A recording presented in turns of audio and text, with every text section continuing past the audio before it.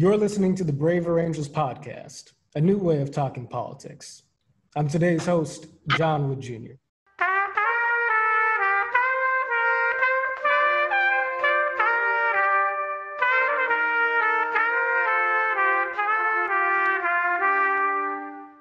Okay, ladies and gentlemen, we are back on the Braver Angels podcast. Today is a particularly significant episode, in my opinion. I am joined by two individuals who are well known in and beyond their circles, Mr. Bob Woodson and Mr. Hawk Newsome. Bob and Hawk are two of the most significant voices in, I could say, in America, certainly in Black America, and in the context of our conversation over what the future direction is of Black America and in relationship to the quest for justice, the quest for equality, and the current controversies of the moment. And so I could have started off this conversation by saying, having a dialogue here between a Black conservative, Black liberal, that would be utterly inadequate in terms of explaining who these men are, what they've done, and setting the context for this dialogue. And so Bob Woodson, Hawk Newsome, welcome to you both. First of all, how are you gentlemen? Good, pleased to be here. I am quite well. Thanking God for the day. Happy to be here with you both. Okay, fantastic. I want to go ahead and, for the benefit of our audience, I want to do something that's going to sound a bit like a formality, but I actually consider it an important part of today's show, so to speak, because I want people to have a sense of who you guys are, who you gentlemen are professionally, your credibility on these issues as a means of framing this conversation, frankly, framing this conversation in the context of the Black conversation and the historic kind of dialogue that's taken place within the Black community over the way in which we pursue civil rights. And so the way in which we pursue rights and justice. So to start off, Hawk Newsome, and Hawk, you can correct me on anything I get wrong in this introduction here. Hawk Newsome is the president of Black Lives Matter of Greater New York. A Bronx native and a once high school dropout, Newsome is a graduate of Concordia College who would later attend Howard University Law School and who would complete his Juris Doctorate at Truro Law School in Long Island. In his early career, Mr. Newsome worked in the Bronx County Office of the District Attorney as a paralegal assisting in criminal prosecution. In that office, Hawk would also serve as liaison to the New York City Housing Authority's tenants associations and social services organizations throughout the Bronx.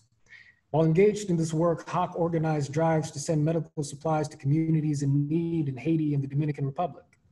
While working at the law firm of Wilson, Elser, Moskowitz, Edelman, and Dicker as a projects manager coordinating activities in 22 national and international offices, Hawk founded the Bronx Sharks Athletic Club, responsible for sending numerous at-risk youth to college on scholarship.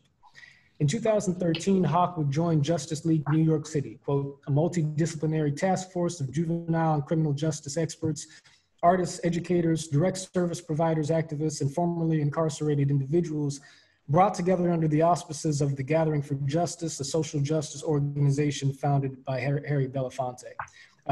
Hawk, is there anything critical that you'd like to add to that? Father, Christian, parents met at a civil rights rally. No longer with Justice League and no longer the president of Black Lives Matter Greater New York. I am the chair. Our group is now led by a 20-year-old Black woman named Nepal Kiazolu, who attends Hampton University and maintains a 3.7 GPA. Leading beside her is my sister, Shavana Newsome. So I have a loud mouth, but I am not the leader of this organization. I support the sisters, as the Black woman is the key to our liberation. Okay, thank you for those clarifications. Now Bob Woodson. Bob Woodson is the founder and president of the Woodson Center and the 1776 Unites Initiative.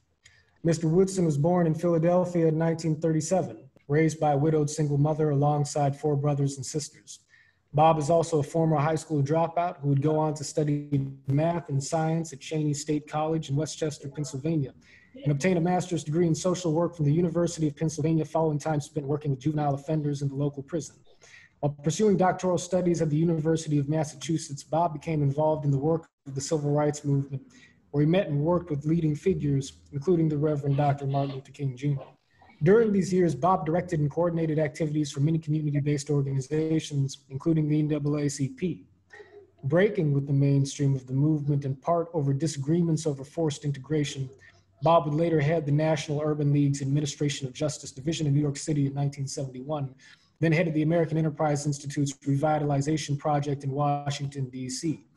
He would form the National Center for Neighborhood Enterprise in 1981. By the way, Hawk, Bob is just a little bit older than you and I are, so his bio is just a little bit longer. In the 1980s, Woodson would advise the Reagan administration as head of the Council for a Black Economic Agenda, where one of his accomplishments was to help tenants of DC public housing projects obtain millions of dollars in federal funds to repair housing complexes and organize a tenant management plan. In the 1990s, the NCNE would establish an economic training center in South Africa to foster market-oriented economic development among Black South Africans. Woodson would also advise the George W. Bush administration in the 2000s. The work of the Woodson Center continues from 1981 to this day, credited with the implementation of violence-free zones that have saved lives in urban communities across America, programs advancing financial literacy, and resident management services equipping public housing residents to participate in, quote, first right of refusal, deals with local real estate developers who wanted to sell their, that is to say, with equipping residents with first right of refusal in deals with local real estate developers who wanted to sell their public housing on the open market. The Woodson Center was, quote, instrumental in getting housing legislation passed to empower public housing residents to collectively purchase and manage properties and determine their own destinies. Bob, is there any correction or anything that ought to be added to that summary?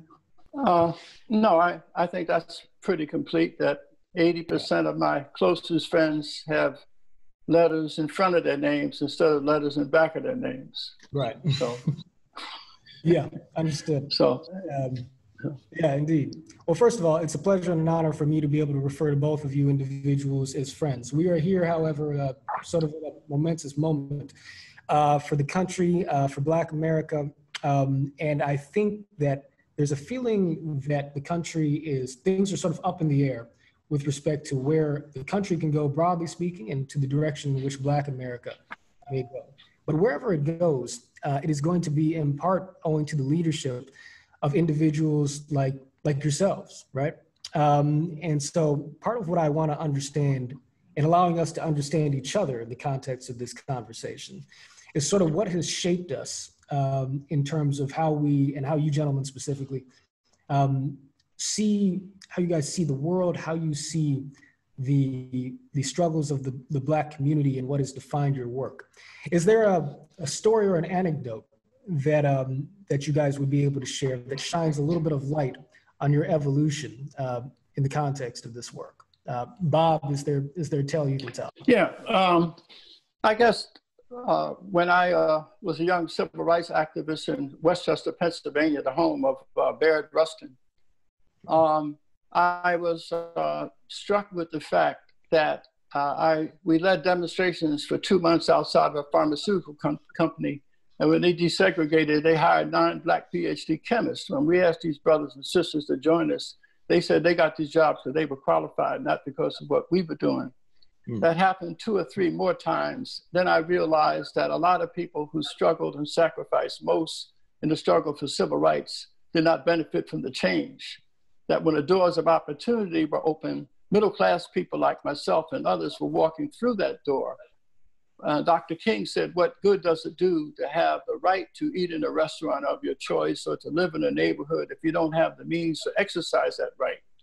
And so I concentrated my efforts on dealing with low-income people and preparing them to take advantage of opportunity, but also ran into forced busing for integration. I opposed it. And so some of the other leaders said, well, you're taking the same position as the Klan and the John Birch Society. And so I learned early on that if you pursue the truth, it doesn't matter who agrees or disagrees with you, you got to pursue the truth. Because in 1965, there was a column written by Bill Raspberry who said, poor Negroes are not benefiting from the change in the civil rights movement. And so I began to work on behalf of low-income people.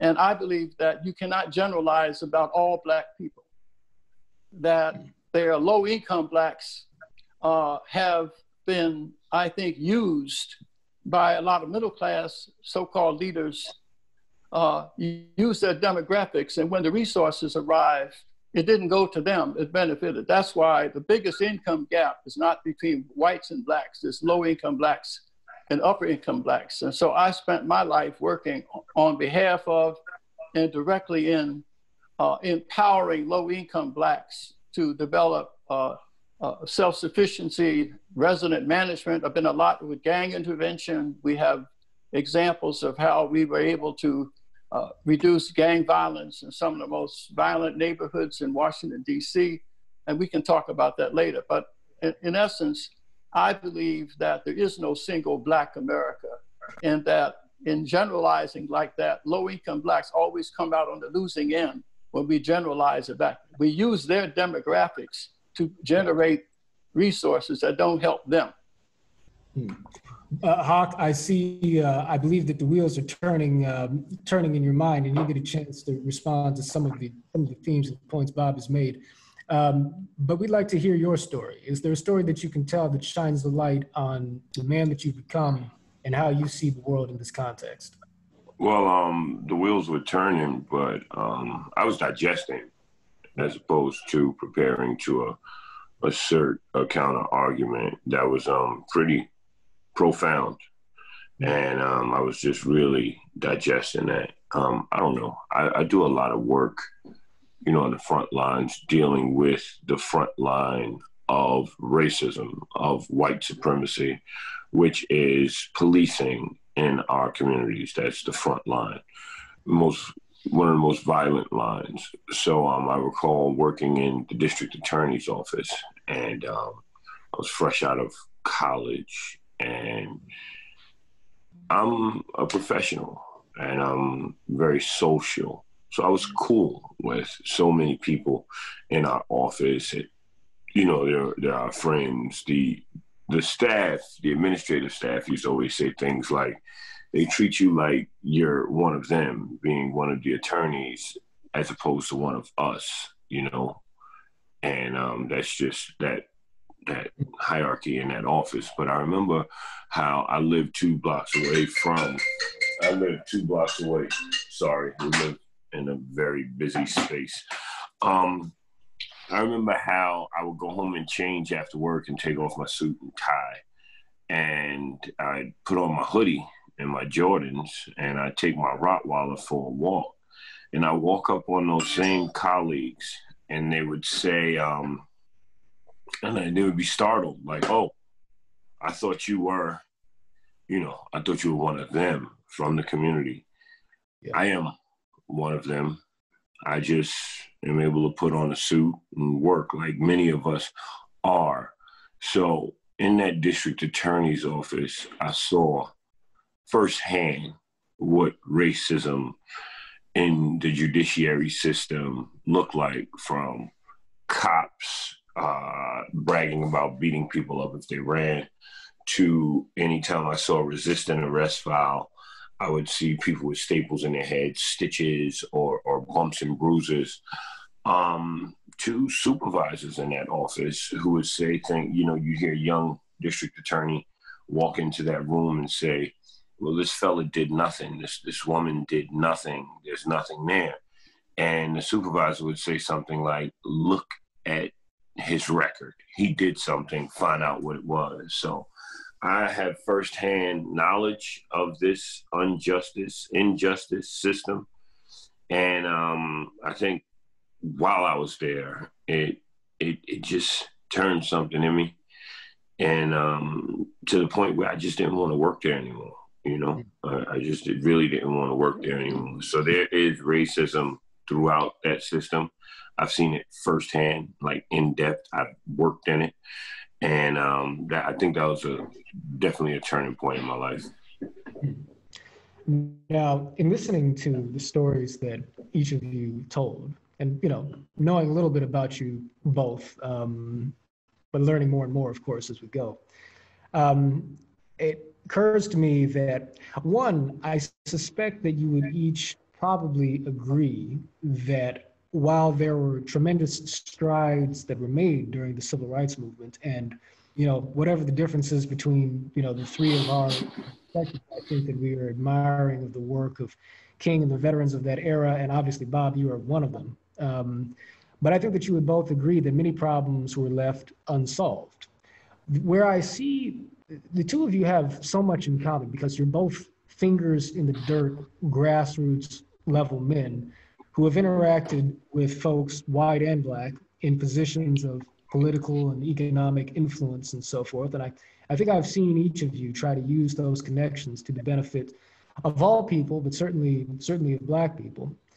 Where I see a split in the broader kind of black conversation, and you see this in the American conversation in general too, is this question over whether or not the problems of the black community are more sort of systemic, or are they more cultural, right? And what strikes me as a little bit tragic is, from my perspective, is that, well, it's possible for two things to be true at the same time to one degree or another. But Bob, your focus in your career has had a lot to do with giving people the skills to empower themselves, the work ethic and the understanding of entrepreneurialism, the marketplace, and the basic sorts of cultural foundations for family and success that allow folks to survive and prosper regardless of what's going on in the system or what's going on with the band. And you have said, Bob, that you will work with anybody to advance that cause and those interests. Hawk, the thing that you are famous for, the thing that you are known for, although you've done other things clearly, but as an activist, called attention from your own perspective to the corruption of the system, certainly what folks would refer to as the police state, and also of the political sort of establishment. The question I want to ask you both is, do you guys see a contradiction between, on the one hand, saying that we have to uplift the cultural practices of the black community as a way of self-determining our success? Is there a contradiction between that on the one hand and saying, let's look at the policies and practices of the political system and see how things can be reformed to open up avenues to success? And what is the balance there? Bob, can you field that question first? Yeah, well, let me just preface it by saying what is missing today that existed during my era was the quality of the debate within the black community as to the way forward. Right. The civil rights movement itself fractured on the issue of strategy. Dr. King and others wanted to pursue a legal strategy. The students at Greensboro said, no, direct action. So, and then you got SNCC, and you got Stokely, and you got Malcolm, you got Elijah Muhammad, the Republic of New Africa. You had this fracturing, which was healthy. That debate is missing today. There's no debate within the black community as to the way forward. It's discouraged. The other part that's missing today is this whole notion, when we're talking about Black America, we never talk about what responsibility do people have for changing themselves, regardless of what their external barriers are. But when Hawk talked about his interaction at people at the law firm, and he saw racism up close, most of the young men that I work with, like in Benning Terrace, where there were 53 murders in the 5 square block area in 2 years because of these warring factions. And we organized ex-offenders, and we went in there and brought these young men to my office. And then we were able to reduce that to the point where we didn't have a single gang murder for 12 years. And then we were take those young men and redirect their lives so they were rebuilding the community they tore up. None of them have any interaction with white people at all. They had never been down to the Potomac River to a restaurant. And so, but we were able to emphasize to them that you can control your neighborhood. And so we were able to transform them from predators to ambassadors of peace.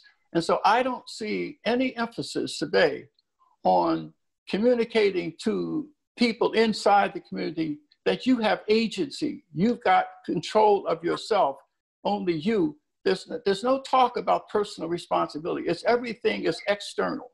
Whatever happens to you is because of what white people have done, are doing, and will do for you. And that to me is a very crippling message to say to people, your destiny is determined by people changing who don't like you. Bob, as a quick follow-on to that, do you think that there is nevertheless a role for bringing attention to the corruption of the system, whatever the problems may be in the police departments? We can talk about the details about what that is or is not. But do you see a role for activism in the path forward for Black America? Obviously not negating everything else that you've emphasized. Yeah, I do. We need to uproot corruption. But corruption isn't just being practiced by white people. You look at Kwame Kirkpatrick, who led a criminal organization in City Hall for 10 years, and 40 of his people went to prison. But that's not, so I think corruption is bad, but it's always low-income Blacks are the ones who are hurt by that corruption. It doesn't matter whether the people who are corrupt are Black or white, but by always looking at it through a racial prism, we allow Black corruption like what's happening there. And I can name 20 such examples from my experience, but we don't talk about that. We almost exempt them from any responsibility because evil has to wear a white face before we get upset about it and willing to do something. When evil wears a Black face, it escapes any responsibility of changing it. Hawk, I appreciate Bob's point about the need for the debate within the community. And Thank you. Now I won't sound like an ageist when I say this, sir. You couldn't be any more wrong. You could not be any more wrong. This is not monolithic. This is a multi-tiered, multifaceted movement. You have communists, you have socialists, you have Democrats, you have anarchists, you have Black folk, right? You have Black folk who believe that Black economics is the way to go. You have Black folk that believe that fighting this criminal justice system is the way to go. Within that system, you have people who don't want to point the finger as much as the police and the judiciary system and want to talk about the penal system. Now, with you being a man who is well-versed and very educated, owe it to yourself and the people who listen to you to find out what those arguments are. It sounds to me like you're just relying upon the news, and you couldn't be any more disrespected or misguided. Last night, we were out at City Hall, and there was a debate as to how to move forward. You got thousands of people out there with different views. Some people, I won't go into what the philosophies were, but there are a lot of different people who want to do a lot of different things. But we voted on that. And this is what this movement is. You have what you call reformists in this movement who want to kiss political behind, show up with politicians and play nice and take that slow process. Then you have other people who are revolutionaries who are like, we demand change now. There's a lot of different people in this movement, and you're speaking to someone who spent almost every day of the last 6 years in it, here, throughout this country, and across seas. So when you say that there's no, it's not fractured and how the fracturing was healthy, that means you have no idea about what's happening out here. There are groups that focus on women leadership. There are groups that focus on LGBTQ plus leadership. There are groups where men lead. There's just so much out here, so many different schools of thought that it's that you broad stroke, and because you have a large audience, you're misdirected. You're definitely misleading. No. I just want to finish, sir, because I let you finish. I let you go through your whole spiel.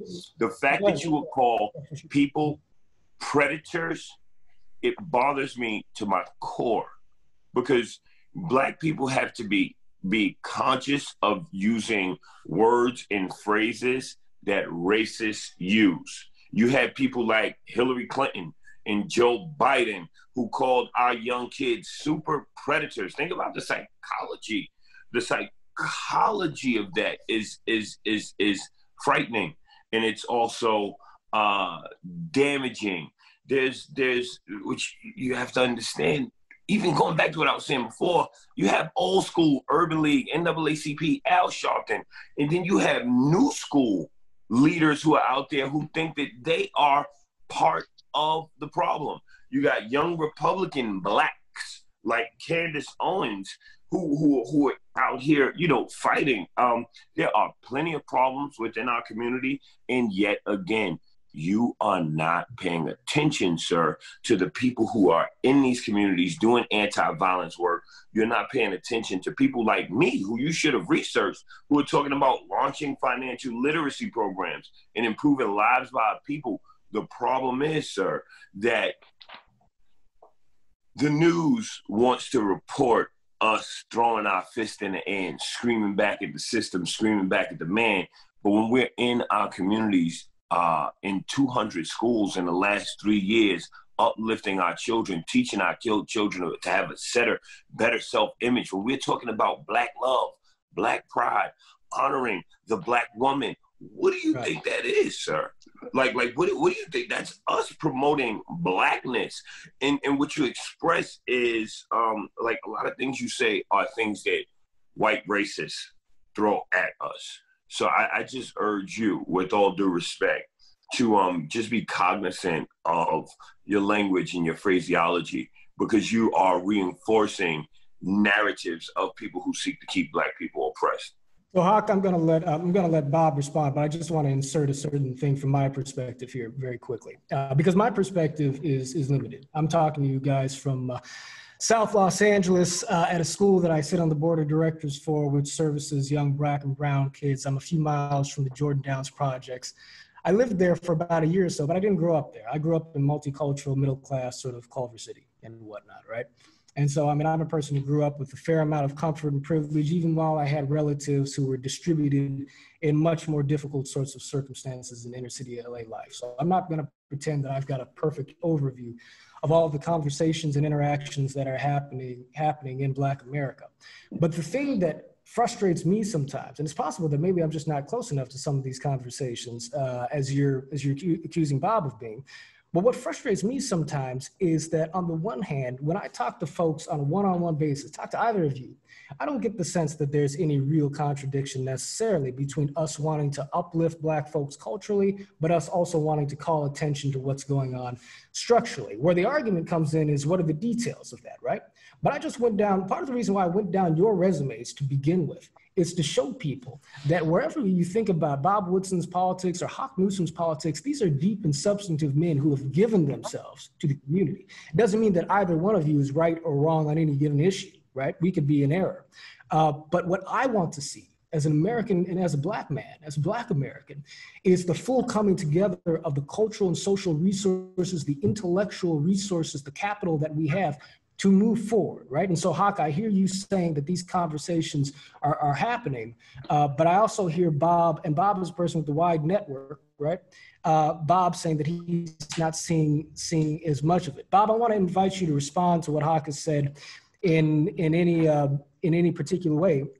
But if there's anything you want to say in terms of, let me say the cross section I'm illustrating, go for it.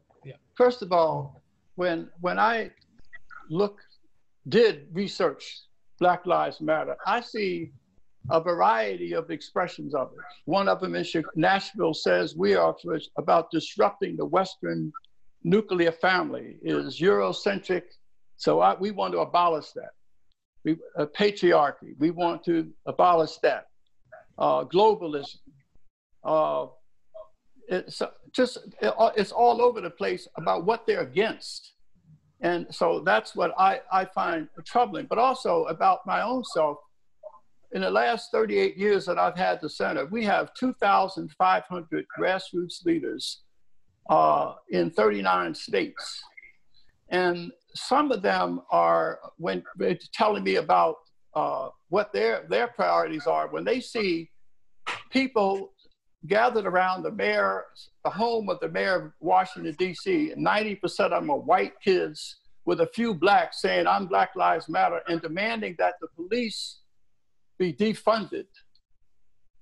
And then when I go down in Ward 7 and 8 to a meeting and the parents say, "We want the police," that by vilifying the police has resulted in an increase in Black deaths around this country. I've documented it year after year, that when police are less aggressive in reinforcing the laws in those communities, the Black death soars.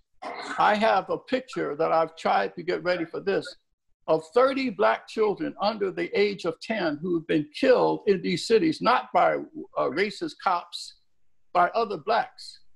But those kind of issues are ignored when we get 14 people, unarmed Blacks who are killed by police, and that's a subject of demonstration. And we don't seem to care about the babies are being lost in these communities. And so I have spent my time and my effort working. We have stopped violence in these communities. We've created islands of excellence. You can go on 60 Minutes and see it. So we have documented evidence that when we go in these communities and work with the people from within, that we can reduce violence and improve the quality of life in these communities. So that's my experience. I just want to jump right in there and say this to you, sir. When Black people kill Black people go to jail, sir. When police kill Black people, they are not punished, sir. When Black people kill Black people go to jail, sir. But these police officers continue to kill us with impunity, like they did when they hung us from trees and they posed from pictures with the KKK with badges on, sir. Now, I agree. We have a lot of white allies in the Black Lives Matter movement. Yes, we do. We appreciate that support. I didn't see, well, maybe it's from what I saw, but the civil rights movement had a lot of white supporters too. Okay. Now, if we elect people to do a job for the people, and they do not do that job for the people, then the people have every right to show up at a house that the people pay for and demand justice. Why? Because these politicians come to our houses when they want our votes, don't they? When they need their position signed to get on the ballot, they come to our houses, don't they? They greet us where we are. However, when they're not doing their jobs and we greet them where they are, then it becomes a problem. It's so hypocritical. Now, you must understand this. Police officers go on work shortages when they are held accountable. When there's talks of holding them accountable, that's when police officers say, hey, you know what? Hands off, I'm not working. They swore an oath to protect the public. What gives them the right? They swore an oath to obey the laws. What gives them a right to say, I'm not working because people seek to enforce those laws? I'm not working, but because the public seems to want to push forward with laws that make sense that will help me do my job better. They have a problem with that. So a police officer's work shortage is a dereliction of their duty, sir. It is one of the most dishonorable things that they can do, sir, because they swore an oath to their state laws and to the Constitution that they will uphold the law. And they do not have the time to have temper tantrums, because if they have temper tantrums, then lives could be lost. And with this, stop talking about crime if you're not talking about the root causes of crime. Because once again, it plays into that white supremacist, also that conservative narrative that they throw at us. Oh, well, what about crime in your neighborhoods? Well, yeah. What about housing security? What about people worrying about how they're going to pay rent? What about people in their children's schoolings that I believe the proper phrase is suck? Their schools suck. Anywhere that you go in any congressional district and you have a 40% dropout rate, it is not the parents. It is not the environment. It is that school that's failing to teach our children adequately. So let's talk about all these circumstances. Communities with the highest murder rate have the highest unemployment rate. And here's where we agree. We need to build up our people. However, while we're building, we need to keep the police's knees off our necks. We need to stop them from harassing them. Now, I grew up in the South Bronx. in the height of the crack epidemic. Shootings outside my doors, all kinds of things going on outside. I was never taught to look down or label anyone. And this is my life today. I could walk one day and hold a conversation with killers and within hours be sitting at a table with a billionaire. This is my life. That's the duality of my life. And I don't judge anyone. I don't blame anyone, but I am very realistic about this. White supremacy and systemic racism are very real. And Black people face harder circumstances than white people on any given day and twice on Sunday. Do we need to build up? Yes. Do we need to tear down white supremacy? Yes. I don't understand how it has to be one or the other. Well, let me just say a point of agreement with you. Go ahead, Bob. My point of agreement, police officers have a obligation a higher responsibility because they have the power of the state. And they should be held to a higher standard than the rest of us. I agree with that. And when they do commit crimes, they need to be punished severely. But I still think that facts matter too. Facts matter. And the reality is that if you talk about lynchings, there were about 48,000 Blacks lynched over a period of 40 years in the South. Blacks kill one another, that number, in 9 months. So numbers do count, and incidents, and it hasn't always been like you said that there's a relationship between unemployment and crime.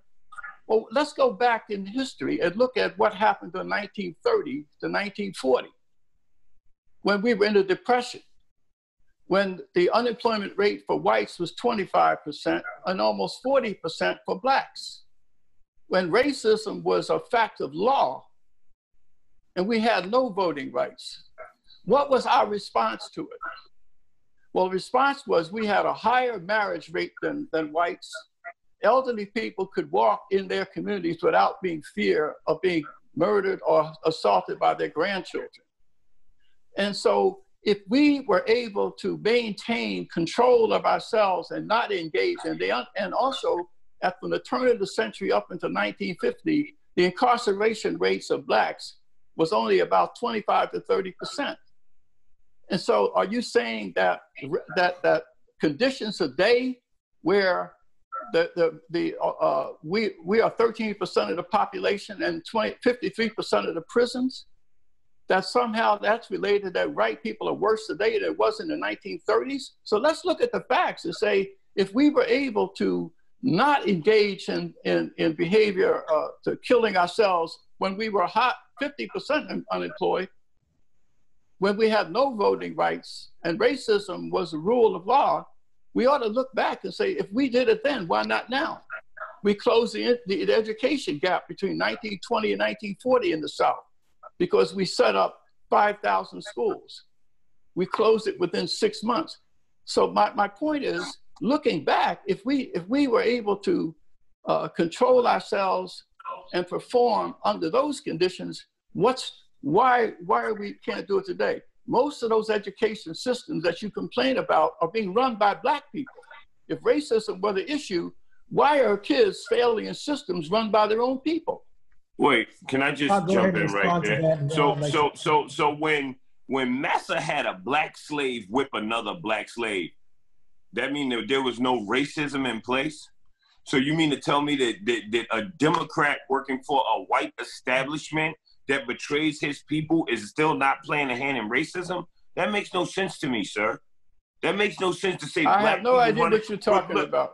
Let me rewind. Let me rewind. Yeah, please, because I don't know what you're talking about. Slowly. Let me rewind and walk you through this slowly. Right now, New York City, schools are suffering, communities are suffering. We have Black and brown leadership, right? And our schools are suffering, our neighborhoods are suffering. We have real estate developers. We have special interests who are non-Black buying off our politicians.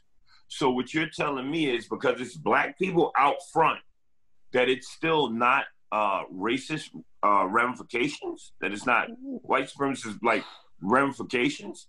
Is that what you're telling me? Because Black people are at the head of it, are out front, that there's not these white people behind them pulling their strings? And you talk to me about crime.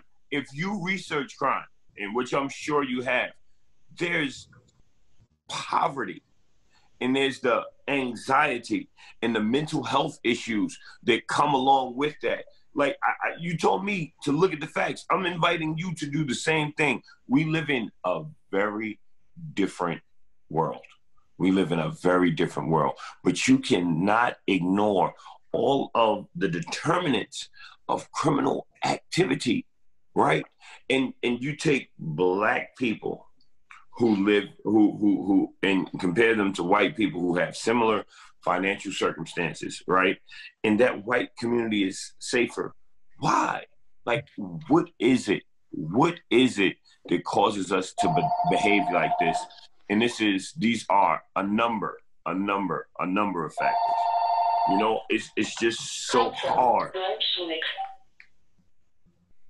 Are you saying, let me ask you a question. Are you saying that in cities like Baltimore, Detroit, where Blacks were the mayor's office, the police department, the school system, the housing authority, the healthcare system, the courts, the police, where majority of Blacks have been in control for 50 years, are you saying that these Black officials are powerless to act in the best interest of their people because white people behind them are manipulating them? Is that what I'm asking you a question? I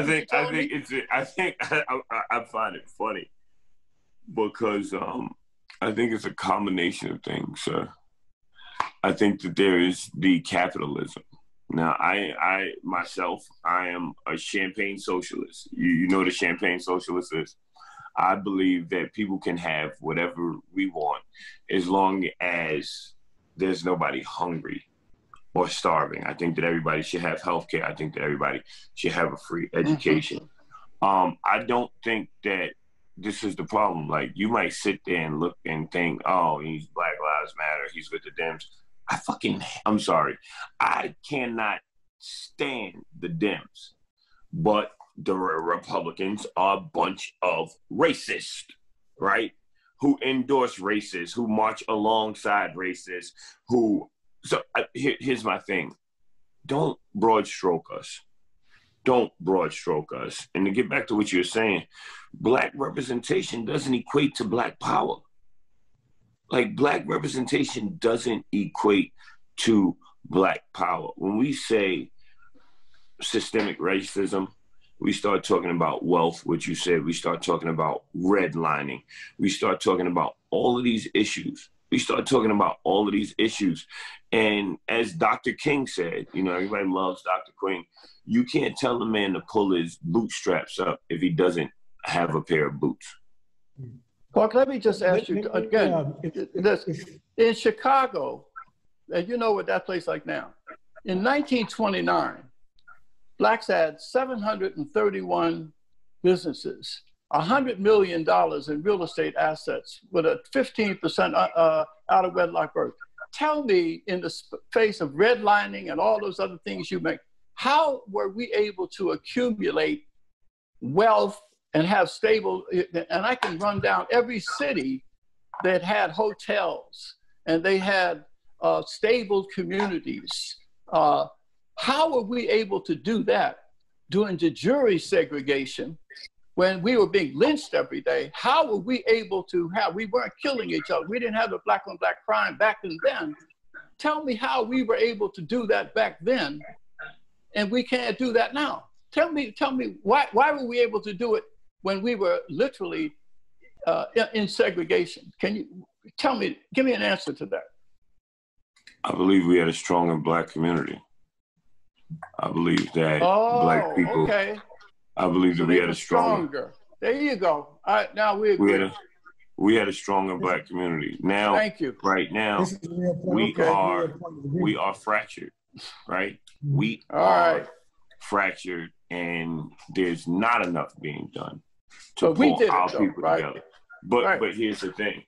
Here's the thing. This is what we're doing as Black Lives Matter New York, as Black Opportunities. We're trying to build black community, right? And if you listen, everybody's talking about unity. We're just trying to figure out how to do it, right? And I'm gonna tell you, I could walk it better than I talk it. I could show you better than I could tell you, right? We're trying to do that. I like segregation. We were straight in segregation. I just think they need to open up the opportunities. You know what I mean? I think they needed to open up opportunities for us and let us have equal access. I don't think they had to let us open up the floodgates and let all the qualified black folk run and leave the hoods. Like I don't think that necessarily benefited us. But they didn't. I guess my final question: But if we were able to do that when they did not open opportunities, but we did it anyway, so why do they have to give us opportunity as a condition for us being self-developed? If we did it when they weren't. They don't. Well, then why are you saying that they have to open it up? Why did they have to do anything before we do I'm talking about segregation, sir. That don't take my words and blow them out of proportion. I was talking about segregation when they opened up the gates and people ran out. Don't twist my words. Don't come at me like Fox News. I love you, black man. Don't do me like that, right? So what I'm saying to you is, while we're building our communities, they don't give us what they owe us. I want every right that every American has. I'm sorry. We built this country, and we will get everything that we're entitled to. And I'm not talking about handouts or anything of the sort. You're going to give me what's mine. You're not going to hand out apple pie to everybody sitting around the table. When you get the Hawk Newsome and black people be like, you can't have none. You must be out of your mind. Either I'm going to take that whole pie or I'm going to flip this table over. So yes, while we build this thing up, they're going to give us what's ours. Okay? They're going to give us what's ours. Okay, gentlemen, let me insert some perspective here from my own limited point of view. Humble before each of you and the experience that you bring to the table, and immensely enjoying this conversation. I hear both of you. First of all, I hear both of you saying that corruption needs to be confronted and rooted out. I hear Hawk framing this in the context of white supremacy, and that is not language that Bob would use. But on a rubber meets the road sort of level, at least in principle, I see you two black leaders as agreeing on this as a necessity, but emphasizing these things in different proportions. I see Bob talking about the need for us to invest in and build up our communities, but listening to Hawk go on at length, it seems like a principle that Hawk endorses as well. And you guys even look at our past history prior to the civil rights movement as being an example of a time in which the cultural capital of the black community was sufficient to help us elevate our material and our social progress, even in the face of segregation. Now, my historical analysis might be a little bit flawed, but one thing that I tend to think is that certain things did change after the 1960s. We don't have time to go into all the details, but conservatives talk about the welfare state and its impact on the black family. folks on the left are more likely to point out the fact that crack cocaine came into the community when nobody asked for that and had a devastating impact that invited the heavy hand of law enforcement to come in a way that probably sets the stage for some of the relationships that we see now. The historical analysis can vary. What I want us to get to is a place to where we can see the underlying merit of the different things that we're emphasizing. Hawk, I think that the world and the Black community would be immensely more impoverished if it weren't for the work that Bob Woodson and folks like himself has contributed to the cause, to the struggle. I mean, Bob's got a real and genuine track record of turning real lives around, you know? And if Bob weren't a man who, I mean, look, this is me, you know, showing my affection for both of you here. If Bob weren't a man who wasn't wholly and 100% dedicated to the inside out transformation of our capacities as Black people, he couldn't do the work that he does. And at the same time, I know that there are truths in American history about the nature of our system, the nature of our social setup and the inequities that we experience in life that don't ever get highlighted unless a person with your passion and zeal, Hawk, is able to shine a light on the truths that other people refuse to recognize. That doesn't mean that I necessarily agree with each of you gentlemen on any and all points that you would make. What it does mean is that I, as a Black man and as an American, am hopeful that we can strengthen this community that the three of us and so many of us listening share, right? By being able to engage in the type of communication that hopefully this podcast can help elicit, but that ultimately I think is gonna be necessary if we're gonna build the sort of future that we want to see.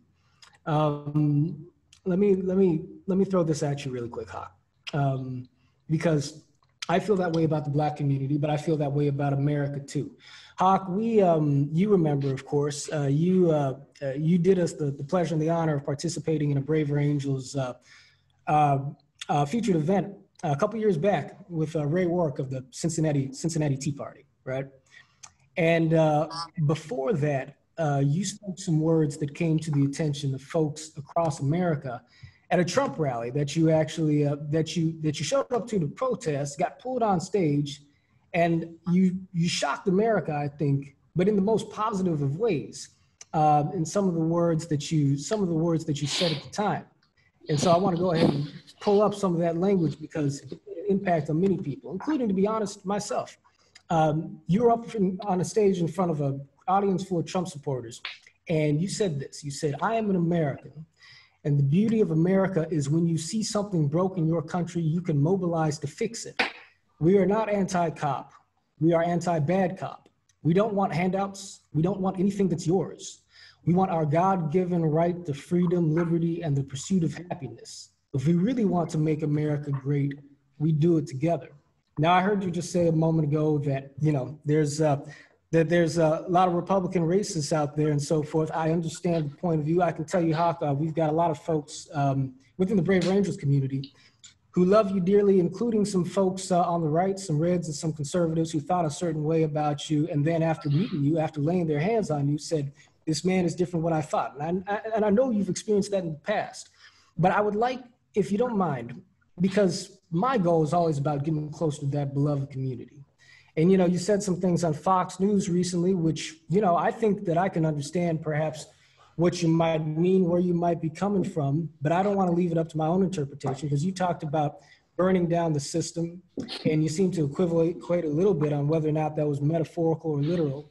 And I guess the thing that I'm expressing to you, Hawk, is that I feel like we're in a moment where on the one hand, the truth needs to be expressed, but on the other hand, using the power of love as it is expressed in the gospel and in the philosophy of King, and well beyond that, of course, there's still a need for us to sort of bring together our common humanity. Are you still open to that, Hawk? I mean, are you open to the idea of finding the best in Republicans and conservatives and in white folks? I'm not primarily even asking for myself. I'm asking for folks who knew I was talking to you today, right?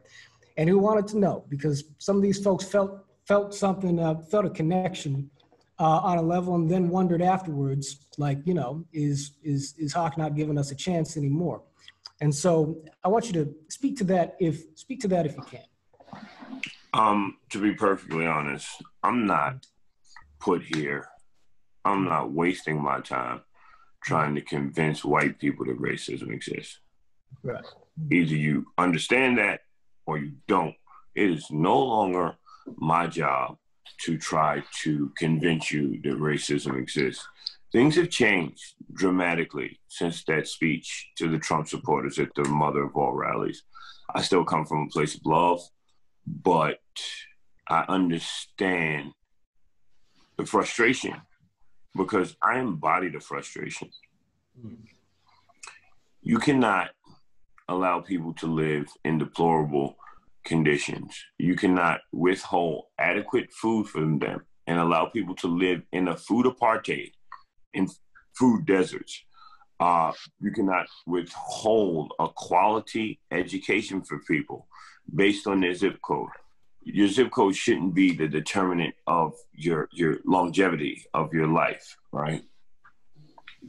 And then to add insult to injury, all of these things that are happening, to add insult to injury, you mean to tell me if some racist cop chokes my loved one to death, that nothing will happen?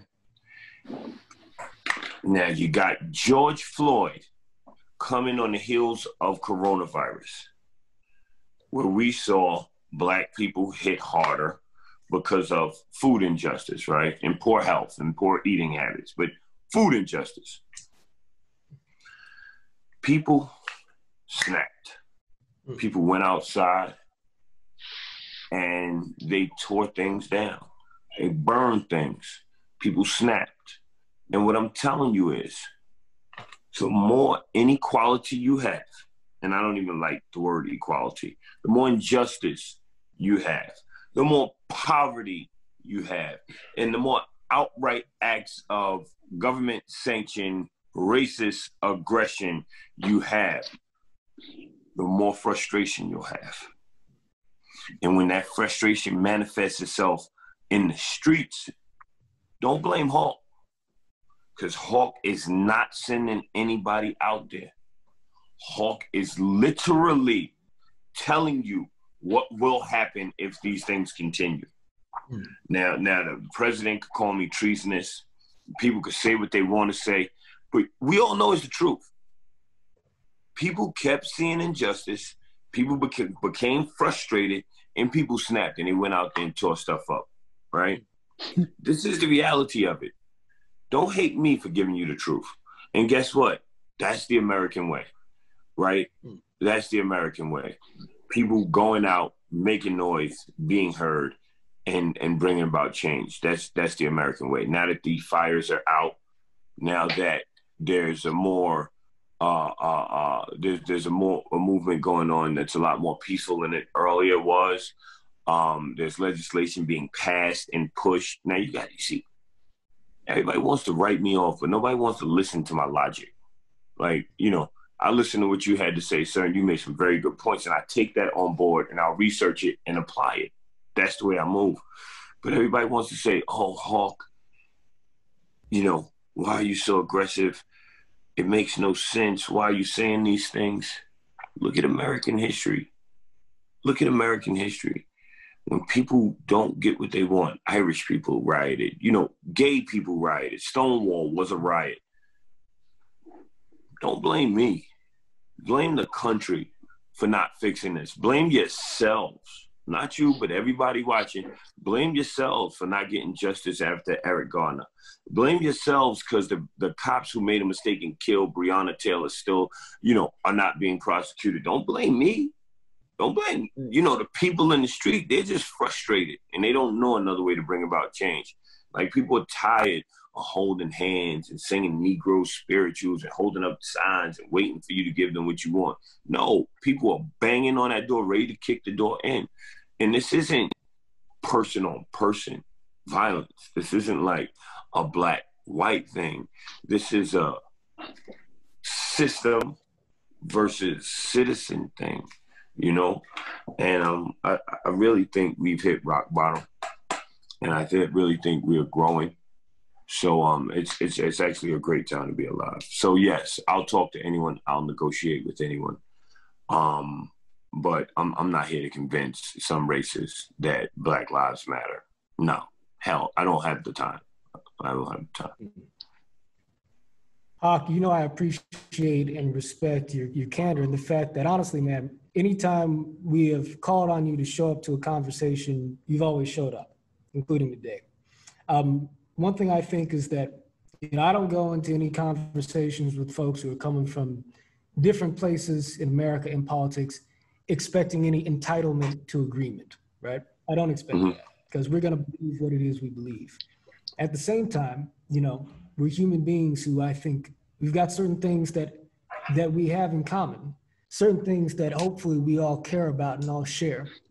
And in this conversation, Bob, I want to ask you here as we round out to a close.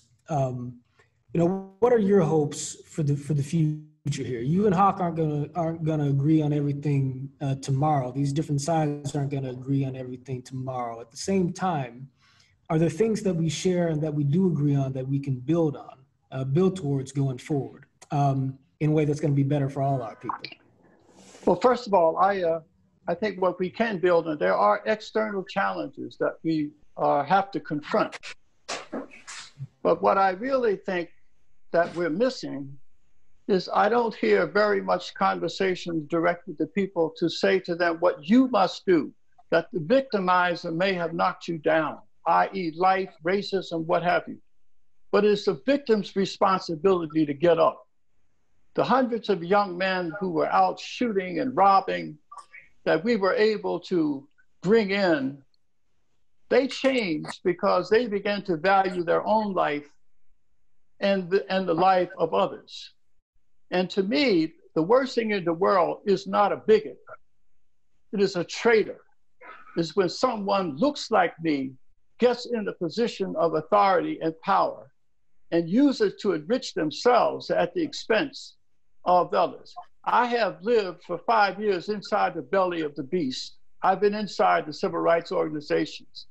I've seen Nixon give the Urban League $93 million when he was in to address poverty. And I saw what was done to that with that money by hundreds of people. I've been inside the beast. So as far as I'm concerned, the worst thing that we can say to the groups that I deal with around the country who are living in these crime-infested, drug-infested neighborhoods and building islands of excellence, I think it's dangerous to say to them that if you're killing one another, it's not your fault. Or if you are not taking it, you have a right to an education, but you got a responsibility to study.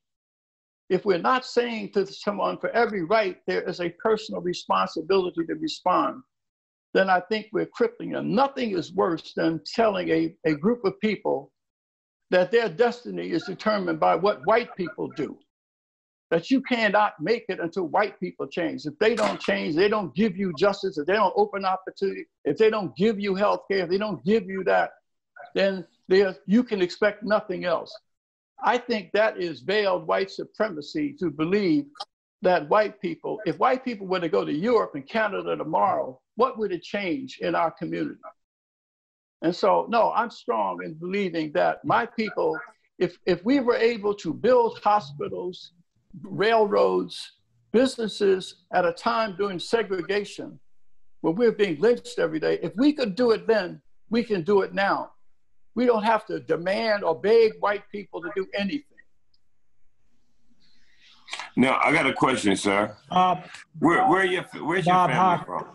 I just want to ask one quick question. Where's your family from? Yeah, very quick. Philadelphia. We're about of time. Philadelphia. No roots in the South. Well, we got Southern roots. No. Wilmington, South Carolina, and Virginia. Farmville, Virginia. My family's from Allendale, South Carolina, and White Springs, Florida, right? Mm-hmm. And what both my parents always taught me was there's in-house conversations and there's out-house conversations.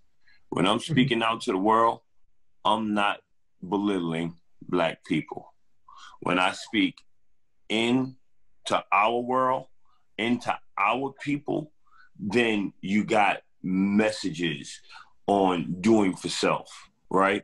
But I'm not feeding into their narrative by speaking out in the world. Oh, here's what Black people need to do. That's not, they have so much. They have so many people to do that they don't need us to do that.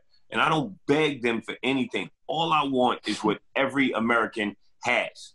I want equal protection under the Constitution. And you or no one else can't tell me that I can't demand equal protection under the Constitution. You can demand it. All I'm saying, I don't think telling people that they have personal responsibility is belittling anybody. I think it's telling the masses, telling the audience. No. Listen, I don't have two truths. When I stood up and said I was against, let me just say, when I stood up and debated Julius Chambers on the whole issue of force busting for integration, I was told, oh, you shouldn't say that because the Klan agrees with it. I said, I don't believe that anything is all black is all bad. And I said to him, right before the New York Bar Association, I said to him, if you have two circumstances, one is all black where there's a presence of excellence, and B, there's diminished excellence, where should we send our kids? He said, to school B. I said, that we got nothing to debate. I don't think that anything is all black is all bad. And so, I mean, but my point is, I tell the truth there. I don't care who agrees or disagrees with me. The truth is the truth. I understand it. The truth is the truth. And let me tell you something. That's right. When you're speaking outwardly, that's the only piece of the truth that they're going to run with. That piece where you say black people need to do X, Y, and Z, that's the only piece of the truth that they're going to run with. They have the news, they have the newspapers, they have social media, all these things to tell you that black people are violent, black people need to do this, black people need to do that. So you know what? I'm uplifting my brothers and sisters with every single word. I'm uplifting and protecting my people. But Bob Hawk, guys, I have to jump in. I'm gonna have to jump off soon anyway. I got another point. I have to jump off. Yeah, but listen, gentlemen, I'm glad that we did this. And my hope is that this isn't the end of a dialogue. My hope is that this is the beginning, right? Not just for us, but because honestly, black people in America, I think, need it to be the case, right? So we don't come in here feeling entitled to agreement. But if we're dedicated to the truth and uplifting our people and all our people, we got that much to build from. So for folks listening, this has been the Braver Angels podcast. You can learn more about Braver Angels and our work at braverangels.org. Bob Woodson, Hawk Newsome, the honor is mine. Let me tell you, gentlemen. And like I said, I hope we can move forward.